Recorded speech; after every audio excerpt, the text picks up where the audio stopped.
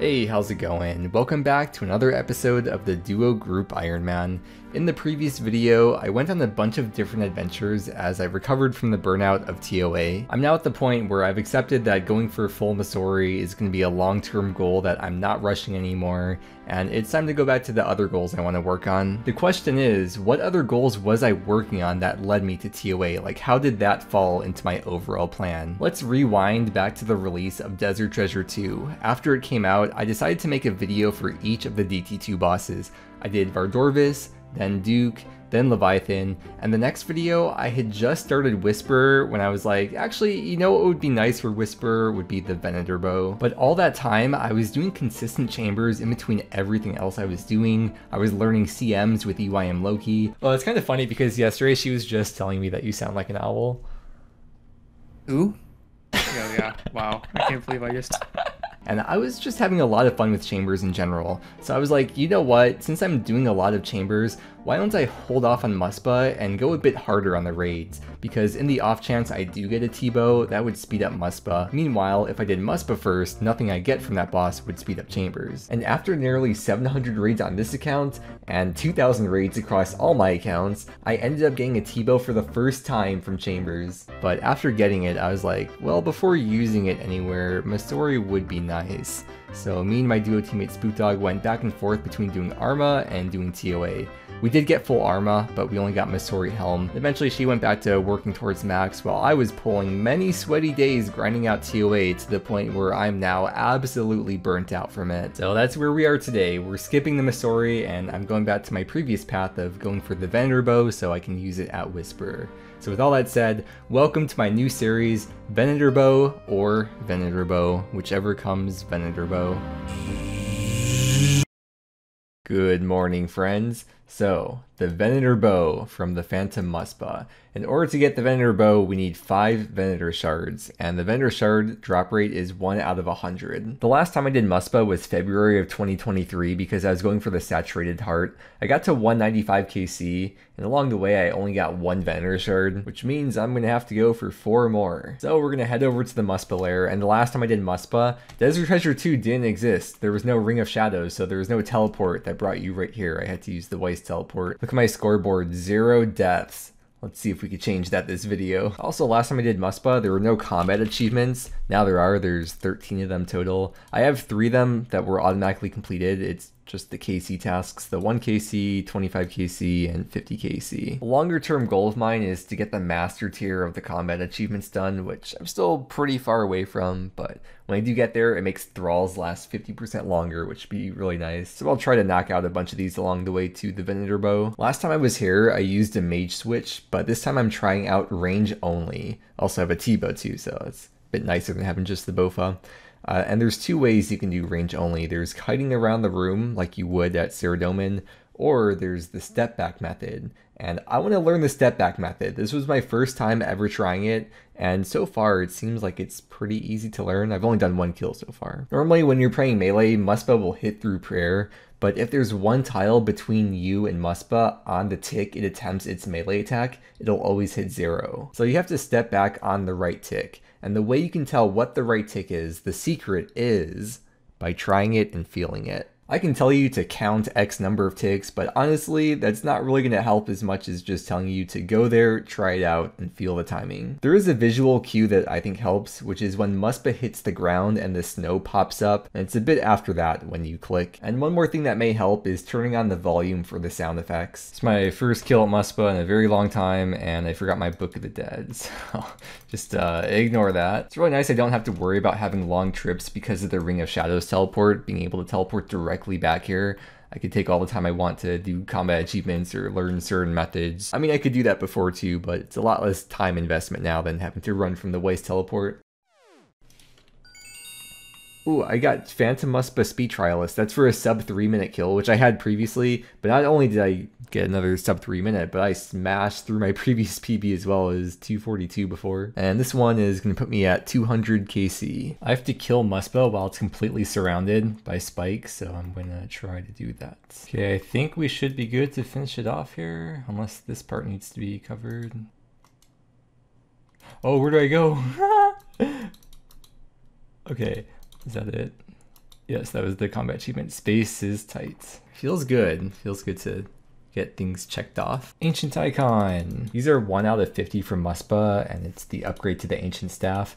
But I already have 4 because you need 1 for each of the different quartzes that you get from the DT2 bosses, but you can break them down for 5k Ancient Essence each. To start the step back, anytime Muspah is coming at you from far away, when its true tile is next to you, that's when you want to step away. And from there, something I started doing, which is helping me with getting the timing, is walking more than just 1 tile. If you're still trying to figure out the timing of which tick is the one you're supposed to be stepping back, you can give yourself some extra wiggle room by walking 2 or even 3 tiles in between hits, or even more tiles if you really want, but then you know that somewhere in that time frame is when Muspah is doing its melee attack, assuming you're still taking zeros, which you should be. And once you get used to that over time, you can narrow it down more and more, and it'll be easier to figure out which tick is the proper step back tick. There's a new PB 212. This was an insane clip to randomly capture. Because of the timing, camera angle, and position of everything, my arrow looked like it was directly under the thrall's attack, so it looked like some kind of water arrow, and I did a double take because I was like, whoa. Good morning, we have a game update, and the main part of today's update is they added more combat achievements. They added them to Scurious and to each of the DT2 bosses. For Scurious, there's 5 CAs, and for the DT2 bosses, there's 9 each, for a total of 36. Whoa, I opened this, I was at 295, it went up to 304. I got 9 combat achievements auto-completed, which I assume are just the KC things. When I went to bed, I was at 380 points to the next tier. Now I'm at 465 points to the next tier. That's such a big setback. I've only been doing 1 kill trips, which I find very beneficial for a few reasons. First reason is it saves prayer pot, because I'm always low prayer at the end of the fight, so I save like 2 doses by restoring at the POH instead of waiting for the boss to respawn and using my prayer pot. I also get guaranteed full spec to use for the smite phase. Because of the ACB special attack doubling the chance for bolt procs, it can save a lot of time. Otherwise I'd only have 1 spec back by the time I get to that phase, unless I was wearing light bearer, but then I'd be sacrificing the DPS from the archer's ring. And most importantly, if you were paying attention to the timer in the bottom right, you'd see that restoring at the POH and telling back takes the same amount of time as waiting for the boss to respawn. Oh, Venator Shard. As you can see, I just put a mage setup in my inventory. This is my first kill trying it because I noticed the T-bow is pretty bad on the melee phase, so I just want to try this once, and it just so happened the 1 kill I tried with the Shard. It's number 2 out of 5. I didn't really like all the switching though, so I'm going to go back to T-bow only. I did the combat achievement. I'll have to check what that is. Kill Muspah without taking any avoidable damage. Oh, it kind of took me a while to do that, huh? That was exactly 250 KC. Oh my gosh, 2 Venator Shards in 1 day. That's awesome. This is reminding me that as I get closer and closer to getting the Venator Bow done, I probably should start to actively go for some of these combat achievements. So next one I'm going to do is going to be a walking only kill. You should get the task done here. Yes, can't escape. It definitely helps to know how to do the step back method. For the next combat achievement I want to do, it's to get 10 kills in 1 trip. So I got the mage switch for this because I think it's going to make it a lot easier. And we'll see if I can manage this. First kill of the trip so far, starting off very strong. That is perfect. Very ideal. Ooh, a new PB. We got a refill on the supplies too. Here is kill number 10. Got plenty of stuff left over on the ground, so let me pick this stuff up, grab my chips, and dip. That was nice, got it done first try, and now I can go back to doing my nice, relaxing 1 kill trips. For the most part, after you've done Muspah a few times, it's a really easy fight. But there are some very particular ways you can quickly get comboed out, so if you're playing a hardcore, beware of this happening. That was so fast. It's a PB 201. No, I have to get sub 2 minutes for one of the combat achievements. So many pop-ups in the chat box. We have our group chat drop notification set to 100k. And I got the ancient icon as one of those notifications. Oh, another icon. Before I wrap up this day of Muspah today, I wanted to talk about my kills per hour. As you can see here in the bossing info plugin, today I averaged about 15 kills per hour. But that's because today I was kind of trying to focus extra hard because I wanted to see what my max kills per hour was. And by that I mean every time I stopped to do a clue scroll, or every time I went to use the bathroom or type on Discord for an extended period of time, I would pause the timer. when in reality, over the last couple days, I wasn't doing that. Overall, I was averaging about 10 to 12 kills per hour. So this is if I'm like going max focus, but is closer to 10 kills per hour. Another way to look at it, this would imply that I spent 5 hours at Muspah today, but because I was pausing the timer in between doing things, this was more like 7 hours at Muspah today. We left the house today, by the way. That's why I only did 7 hours. Well, I'm about to try streaming Muspah, which means there's a very good chance that I'm going to ruin this perfect streak I have here on the Muspah scoreboard of 0 deaths. Doing some T-bow only. T-bonely. It's like as soon as the stream turns on, I become 10 times more cringe. Planning to play Skate 4 when it releases? Nah. I never even owned any of the other skate games. I only played them at friends' houses occasionally. For, what was it, Christmas, Spook actually got me a fingerboard. I've been playing with that a lot lately. That's even better than Skate 4 because it's real and tangible and teaches life skills like how to use your fingers. There's an ancient icon. How would you say armor as an Australian? Wouldn't you just say like ama? But like if you're Australian and you're saying like nice arma or nice ama, you wouldn't know if they're saying nice armadil or nice armor. You just have to assume based on the context clues, but even then it would be hard to find the proper context for which they're trying to say.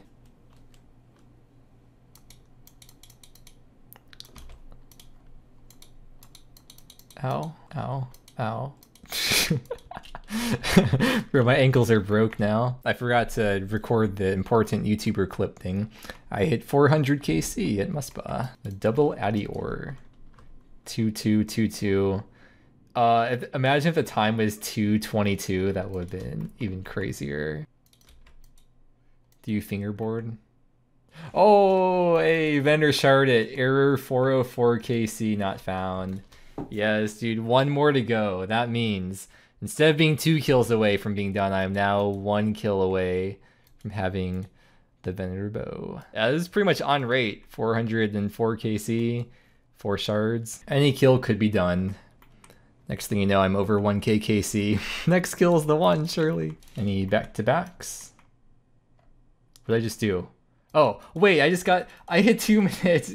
That was kind of like a back-to-back. Hey, I didn't even realize the kill went by that fast. Beat my PB by 1 second. I actually thought I got the Venator Shard for a second. For every 100 Venator Shards in the game, on average, one of those was a back-to-back. Oh wait, is that Rice Cup? Okay, wait, this could be a PB. How fast was that? PB? 147. Oh my god, I smashed through the previous PB. You know, I actually heard about, there was this mix-up at this school one time. It was an animal-only school, and they accidentally had a human that transferred to the school because his last name was Lion. It was a terrible mix-up. Anyways, in his gym class, his partner was a monkey. Me when I go on Reddit, Reddington. That was not even funny. So anyways, if you want to come keep me company when I stream, I have a huge streaming announcement. You will be able to find me streaming live at twitch.tv/wild_mudkip. Might not be the same day this video goes up, but eventually I'll be live. I have never made dragon bolts on this account before. Stream's over, by the way. Very good success. Did not die, and also got that 1 Venator Shard. We got the 1 more to go. But I'm going to make some dragon sapphire bolts, maybe like, not too many, because sapphire bolts are very niche. I'm probably only going to ever use them for Muspah, so maybe just like 200 for now. Cool, so got these made, and a little bit really lasts a long time. I don't know how many I go through per kill, but it can't be more than maybe a couple per kill. And these really should upkeep themselves from the drops you get at Muspah. I've done, oh wow, I've done a lot of kills today. Just today, I've gotten over 500 dragon bolts or unfinished bolts from Muspah drops. I'm not going to show the total loot right now, though. I'm going to save that for the end when I finish the bow. Virtual 113 range level. Before I go to bed and all this gets reset, I want to show I did 108 kills today. That is easily the most Muspah I've ever done in one day. I Muspah ask you how it went. Terrible. I mustache you a question, but I'll shave it for later. We're off to a terrible start today. Someone's EP. You're not EP, you're 27. Grow up. And we're back. Oh. I do that a lot where I I go into the wrong hole. I mean, crevice. Never mind. Wow, Spook, thanks for the invite. She's got 99 mining. Wait, because someone else is doing an elite clue, I have to wait for them to finish. Oh my, I've been on the other side of this before. There's 500 KC at Muspah, so I'm sure all of you are very excited to know now that I am officially over the drop rate for the 5th Venator Shard. Oh my god, this could be a PB. That was like really fast, but was it fast enough? I tied the PB 147, so I beat it by a tick. What if the joke about why did the chicken cross the road? What if it was actually a really deep joke about like the chicken crossing over to the afterlife? And the chicken died crossing the road. What if that's the true meaning of why did the chicken cross the road? And you've all never realized that your whole life. I'm gonna see how many mystery boxes I have. 147. Now think about it. What's more impressive? A stale baguette or having 147 mystery boxes? That's why I don't open them. Yes, the Toad Bada. More like, I wish I had a Bada clue step. An ancient icon. It's been a while since seeing any kind of unique. Okay, my last kill for today. Another full day of the Grumbler boss is complete with no Venator Shard. But today I did 105 kills, so I'm happy to get over 100 kills in one day. And if you're curious about my average time per kill, I'm getting 249 with T-Bow only. This has been so much more fun than doing TOA though. Like, it's so much better than getting 1 kill per hour at a boss. I always like to go to Muspah with the 4-dose range pot. Doesn't really matter too much because I do 1 kill trips, but I just like to start with 4 doses, but I'm almost out. But that's fine because I usually only use 1 or 2 doses at a time, which means I have a bunch of other dose variants that I need to decant. So now I've actually got over 800. I do always use 1 dose of range pot per kill, or at least I try to remember. I do forget sometimes. Since I'm potentially always 1 kill away from being done with Muspah, I figured I should knock out the rest of the combat achievements that I want to knock out. This one is to drain Muspah's prayer with 3 different sources in 1 kill. So I used Smite, the Sapphire Bolt's E-proc, and Greater Corruption on the Arceus spellbook. I've never used that spell before, so it took me 2 tries to get this combat achievement done, because the first time I thought it was like you use the spell on the boss, but no, you use it and it just makes your next attack have a chance of inflicting corruption, which is a prayer draining effect. And yeah, that was a very easy achievement to get done. It's time for the Salamander only kill, which also means I'm gonna need, it looks like Hairlander Tar. Luckily, I have a lot of Hairlander and I have a lot of Swamp Tar from Zora. Wait, yeah, Swamp Tar, that's the one.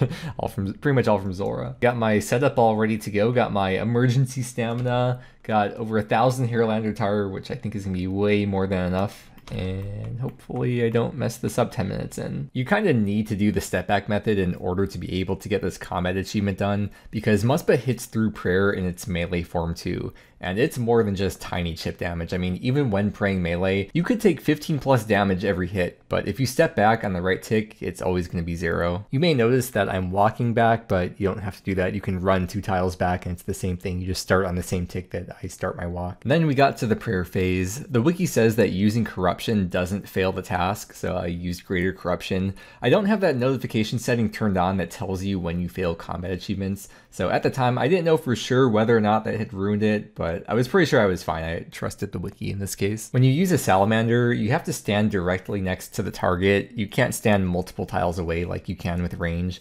so it's kind of like a DPS check at this point, because every 4 hits it sends out spikes, including one on the tile that you're standing on, so eventually Muspah will be completely surrounded by spikes. Or if you really wanted to, you could count its attacks and then step back on its 4th hit, but I wasn't too worried. Kind of running out of space here, but we did it, yes!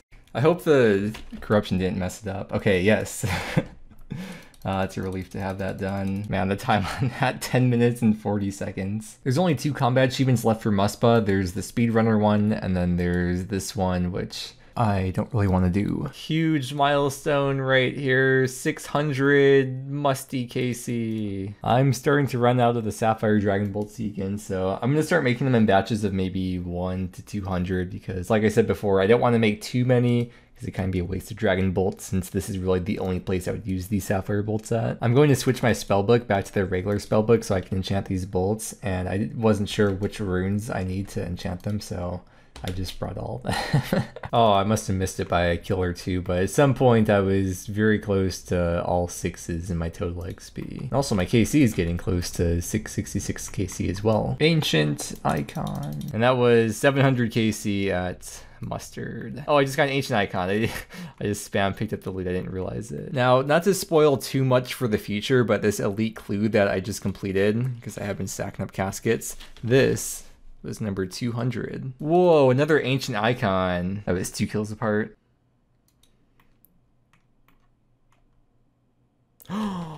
Yes.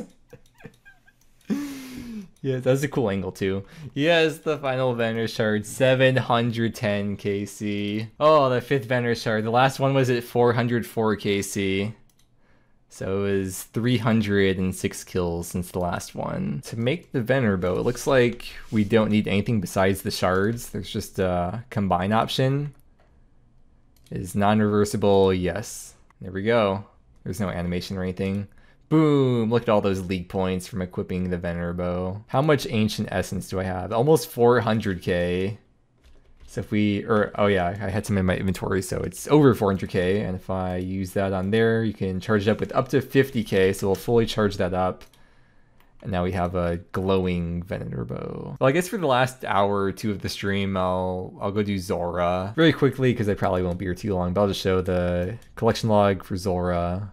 Need pet and mutagens. Here's my last kill for today. I did just over an hour. I got 20 kills, and if you're curious what the loot from 1 hour of Zora is, it's apparently 1.7 mil per hour, 1.9 mil total. So what is the Venator Bow? Well, it can fire any type of arrow, and here's the stats. It's nothing too special, but it's the passive effect that makes it so good. When it's charged with Ancient Essence, that enables the passive effect, which is when attacking a target in a multi-combat area, the bow will try to fire another arrow into a nearby target, dealing damage up to 2/3 of the original max hit rounded down, and then it could bounce again to hit a 3rd time. The bow always uses 1 Ancient Essence per attack, no matter how many targets it hits. It's a 4-tick attack speed on rapid, and if you were to fire it non-stop for an hour, it would use 1500 essence per hour, which means every 2 Muspah KC will give you 1 hour of non-stop firing. So not bad for Ironman to upkeep in my opinion. You can mine Ancient Essence just south of where the Muspah lair is, but just like with fishing sacred eels, it's way slower than just killing the boss. And it looks like for every hour you spend mining it, you'll get an hour and a half worth of Venator Bow firing. But maybe for some people it's worth it to get the little bit of extra mining XP while AFKing and getting Ancient Essence. Now, where would I use the Venator Bow? The main places for me would be for Whisperer and Grotesque Guardians. But it's also great for AFKing Slayer in a multi-combat area, especially where the monsters aren't normally aggressive. Say you're fighting Abyssal Demons. As you're fighting them, some of them will walk closer to you, and the ricochet effect of the bow will make them aggro onto you. You kill them, they respawn, and the bow will once again keep aggroing them as they respawn without you having to click again. So it's really nice for AFKing. And some other ideas where you can use it could be Barb Assault, Nightmare Zone, God Wars maybe with the minions, and of course, we can't forget everyone's favorite, the Baba Puzzle Room. When the Venator Bow is charged, it's untradeable, but you could take out all the charges anytime, you get everything completely back, and then the uncharged Venator Bow is tradable, so we could trade, whoa, it's 48 mil. We could trade that back and forth. Want to show off the scoreboard here. I never died a single time at Muspah, surprisingly.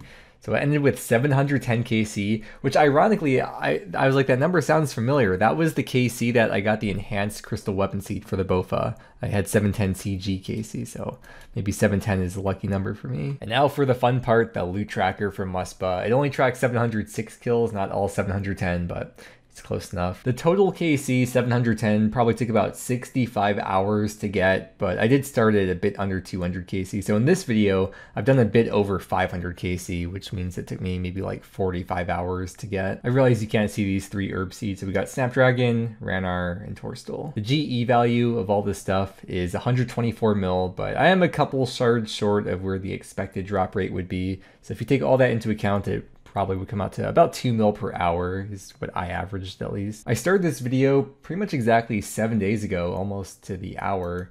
It's been 7 days of real time and in-game according to the time played, it has been 78 hours of in-game time. But not all of that was spent at Muspah. The remaining time that wasn't at Muspah was basically all spent fishing. There wasn't much variety this video, but the fishing XP I gained was a bit over 1 million XP. There's a couple more things I want to mention though. The first thing is that if you have the Ectoplasmator, you'd want to have that in your inventory when you're killing Muspah, because you'll get 170 prayer XP per kill. I probably should have gotten that before doing this grind, because I would have gotten like, well, over 100k prayer XP, but whatever, I don't have it. So, and the other thing I want to mention is that the frozen cash that you get from Muspah, there's a 1 in 500 chance you can get a Venator Shard from these. And as you can see, I haven't opened mine. There's two reasons why I haven't opened these. The first is because I was really enjoying Muspah. I'm not in a rush or anything, and Zora is probably one of my favorite bosses, and this reminds me a lot of Zora. It's very reminiscent of it because of the fact of like doing the 1 kill trips and the kill speed itself, and then the drops, like you can break down the icons for more essence, and the essence is kind of the equivalent of Zora scale. So everything about it feels very similar to Zora, and I really like Zora. The other reason is because it's 1 out of 500 for the Venator Shard from a frozen cache. And if you think about it, what's more impressive, having 1 Venator Shard or 500 frozen caches? I think having 500 of these would be more impressive. And final thing, here's my collection log for Muspah. I got everything except the pet, which is 1 in 2500. And I know what you're thinking, wow, 7 days of this boss, it must have been quite a long week. And you're right, it has been quite the week, indeed. So with that, okay, wait, let me redo. Next video, I'm going to whisper, and with that said, make sure to check out my duo teammate SpookDog's channel, linked below in the video description, so you can check out what she's been up to with her half the progress while working towards max. Thank you so much for watching. I hope you enjoyed, and I hope that you have a great day, and I will see you again next time.